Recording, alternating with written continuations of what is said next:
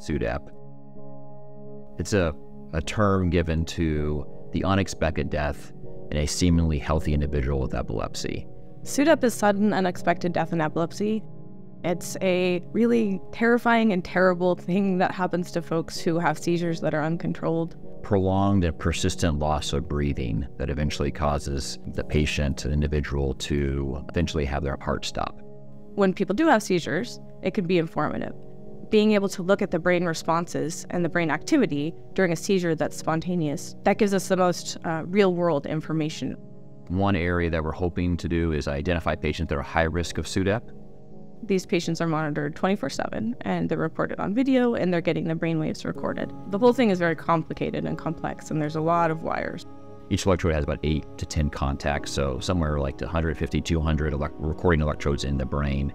Sending the brainwaves from the head to the clinical and the research computers. What we're finding here can tell us more about which part of the brain might be causing SUDEP or might be involved in SUDEP. So we had previously found that there's an area of the amygdala, and when seizures spread to that site, and when you can electrically stimulate that site, breathing stops. And then we also found that after the stimulation or seizure ended, that loss of breathing persisted.